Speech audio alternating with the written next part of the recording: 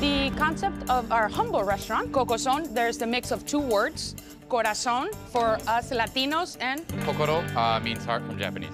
so actually is Latino America and Asia meeting together. And what you're drinking right there is matcha limonada. Enjoy. Thank you. Cheers, everybody. Cheers. Restaurant wars. Salud. Are we walking? Yeah, let's walk. Pardon my reach. Thank you. Ooh, nice. That's beautiful.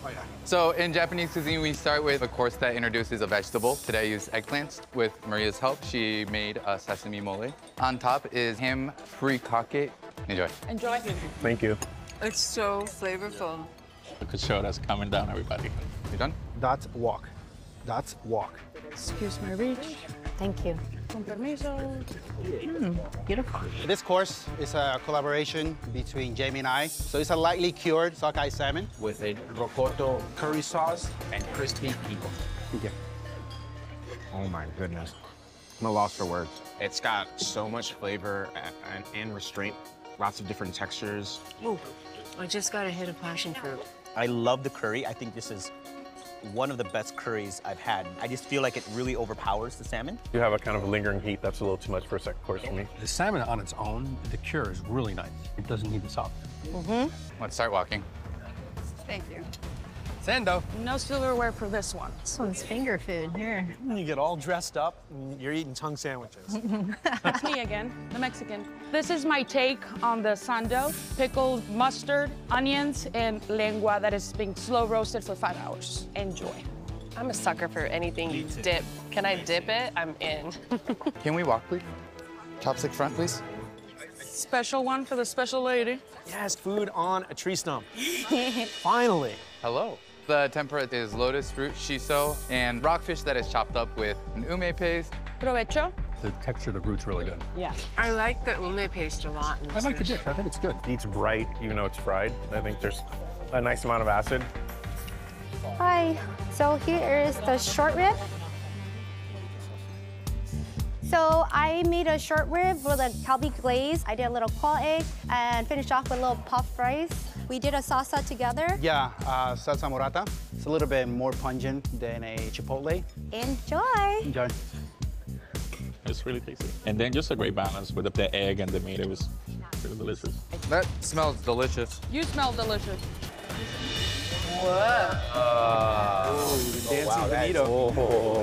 That's beautiful.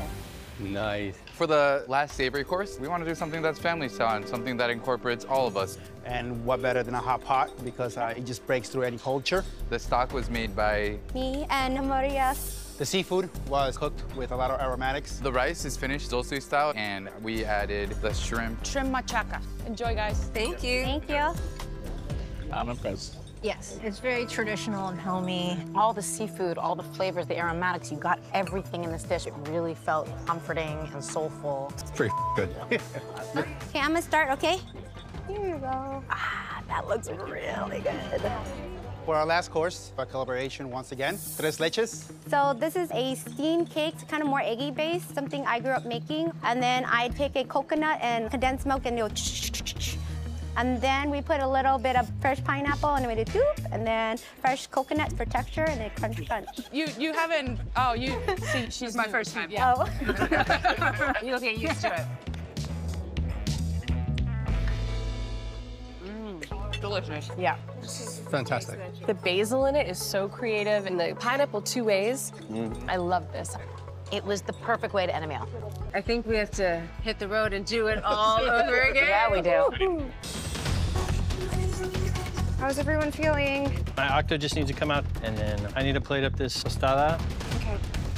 We have 3 minutes.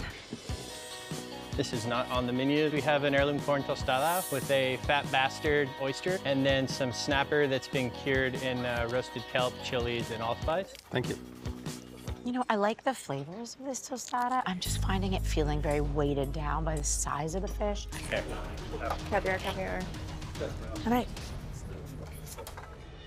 This is a warm crab salad and a corn puff, a cross between a Johnny cake and a puri with island coconut sauce.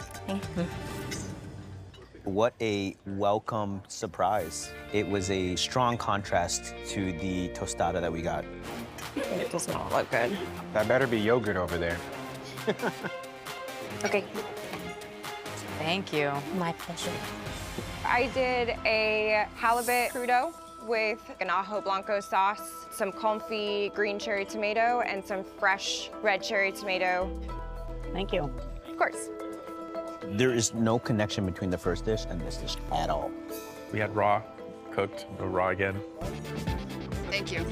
Wow, look at this. It smells really good. So what I've made today is a seared scallop with a Creole XO and a ham hock broth. Wow, we needed this turn here. Thank you. This is freaking delicious. Had me at a ham hock broth. It was clarified beautifully, and that broth had so much richness. I get really critical over people that make XO. I love that she threw the crawfish in there. That's just so brilliant. I'm jealous I didn't create this dish. All right, we're ready. Right. Thank you. I wanted to make a dish vegetable forward with a little bit of seafood. I've got a crispy salmon skin with pak choy, turnips, and hazelnut brown butter sauce. Where's the rest of the salmon? We're gonna save the salmon for dinner tonight. It feels slightly incomplete to me, like it's missing that piece of salmon. All right, we're good to walk. Tortellini. Smells good. This course right here is tortellini and brodo and seafood broth. And inside the pasta is a shrimp farce. Do you have any egg yolks in the pasta? I do have egg yolks, yes. Hope you guys enjoy. Thank you. Thank you, Chris. Thank you. Flavor-wise, the dish is good, but I think this pasta technique is just not there. It's gorgeous. This is octopus served with a really bright herbaceous mole verde, squash, and then there's a little bit of a heat from the chile serrano. It's very spicy. Did I get a very spicy drip? It's spicy, but it's not too hot. Thank you, Gabe. Thank you. Here we go. Oh, this is petite. All right, last course for y'all. We have a kelp ice cream with a cocoa nib meringue, toasted hazelnut, and a seaweed salt. Wow. Points for getting something from the ocean other than sea salt into dessert. Thank you. All in all, 2 really, really special, delicious meals. Now let's get to judges' table and hash it all out.